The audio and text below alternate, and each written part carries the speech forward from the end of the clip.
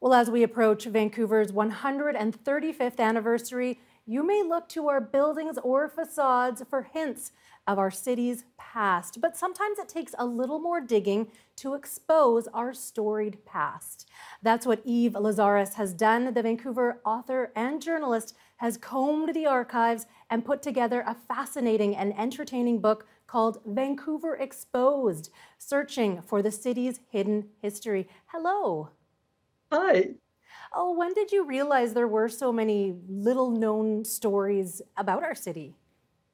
Oh, it started after my first book at home with history came out back in 2007, and it was all about Vancouver's underbelly, stories of bootleggers and madams and corruption. And once the book was finished, people kept sending me stories that added on, and they'd say, "Oh, my grandmother was a madam," or "Uncle Charlie was a bootlegger," and they'd send me photos from the family album, and I had nowhere to put them.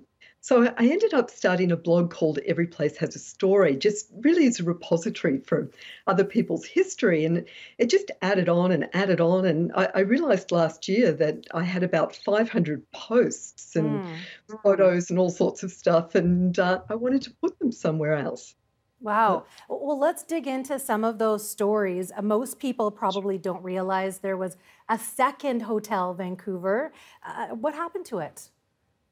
well, yeah, most people don't realize there were three Hotel Vancouvers. The first one was on Georgia and Granville Street and sat there till about 1916 when they built this second absolutely fabulous Hotel Vancouver. It was 16 stories. It was the architecture was Italian Renaissance. It was ornate and elegant. It had the exterior was sort of clad in terracotta gargoyles, and it was just this magnificent building with a rooftop and all sorts of things. And then in 1949, we pulled it down and we put up a parking lot for the next Hmm. 25 years. Wow. Do you know why it was pulled down?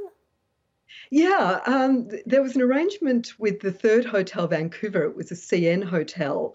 CP owned the second Hotel Vancouver, and the Depression hit. Both were struggling, so they both went into the third. And part of the agreement was to pull down the second Hotel Vancouver rather than use it, for a museum or repurpose it in some other incredible way. Hmm. So it lasted for a few more years. When the Second World War veterans came back, they took it over as housing, and it lasted as housing for a couple of years and then became a parking lot. Hmm. Hmm. What do we know about there was a steam train that crossed Hastings Street. Tell me about that. There were many steam trains that crossed Hastings Street. We had the CPR passenger trains and freight trains, and they were coming from Waterfront Station, our current Waterfront Station, and they were going to their yards in False Creek, and they would have to cross Hastings Street to do it. So for years and decades, in fact, it just held up traffic, the age-old Vancouver problem, as the steam trains crossed Hastings Street. And it went right through to 1932 when we got the Dunsmuir Tunnel, which has now been Hmm. incorporated into the SkyTrain line. Hmm. And there were a number of big plans for the city that never came to be, like Project 200, a freeway through the city, as well as a waterfront development. Tell me about those two things. Oh, thank heavens. Project 200, it's been called the, most important thing that never happened to Vancouver, because Hmm. if it had gone ahead, we wouldn't recognise this city, and in Hmm. my opinion, not in a good way. It was called Project 200 because it would have cost $200 million, which back in 1968 would have been, an incredible amount of money. And the plan was to take out all the buildings from Waterfront Station, Sinclair Centre, all the way to Woodwards on Hastings and Abbott, and put in these massive developments. And these freeways, three freeways would come through the city and out again. And they would have taken out all of Chinatown, most of Strathcona, most of Gastown, Wow. and they would have joined, one of them would have joined Thurlow Street, which would have gone down to Brockton Point, and there was plans to have a third crossing from Brockton Point over to North Vancouver, which just is so amazing to me. 52 years later, we still haven't got a third crossing But I'm very happy those plans didn't go ahead. And the only thing that did happen was at the bottom of Granville, 200 Granville used to be the Sun Building, is there, and a giant parking lot. And that was the beginning of Project 200. Wow, like a huge difference it would have made, including taking out a lot of cultural icons in our city like Chinatown. When I was reading your book, I found it really interesting, the history of the Crystal Pool. Tell me about that. The Crystal Pool, it's now, of course, where the aquatic centre is now that we all know, and well, it's Sunset Beach. But back in 29, the plans were for this very, very swanky club called the Connaught Beach Club. And it was going to be a private club, and it was going to have tennis clubs and a Turkish bath and a roof garden and a ballroom. So, a pretty big deal. And then the Depression hit and they ran out of money. And so the only thing that they had partially finished was the pool.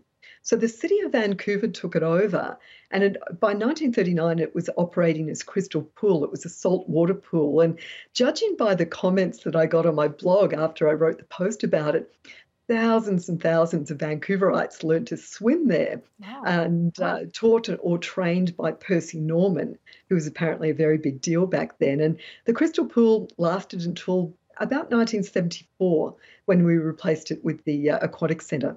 It's a really incredible book. I was just having a look at it today. What are some of your favorite stories from the book?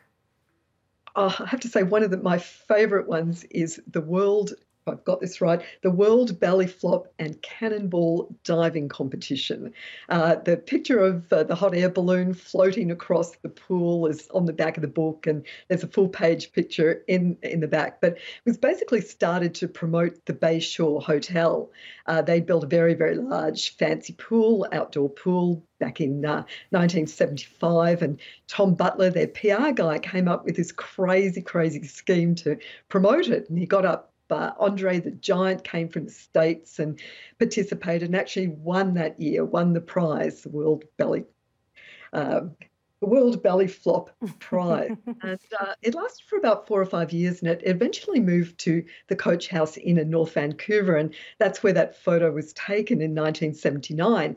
And you've got this guy belly flopping out of the hot air balloon, breaking every safety violation you can imagine, to come in second only. And after the story came out on my blog, I got this wonderful note from Trevor Rowe, and he said, "That was my dad, Bill, Kamikaze Bill, a logger from Bellingham who was participating in the belly flop competition." And Trevor said he was very, very young at the time, but he remembers his dad stuffing these weights in the T-shirt so he would weigh in at 250 pounds and be able to participate. Such a fascinating history about our city right here. Thank you so much for sharing this with us. And for everybody, once again, the book is called Vancouver Exposed, Searching for the City's Hidden History. Eve Lazarus, thank you so much for sharing this incredible history with us today. Thanks for having me. Thank you very much.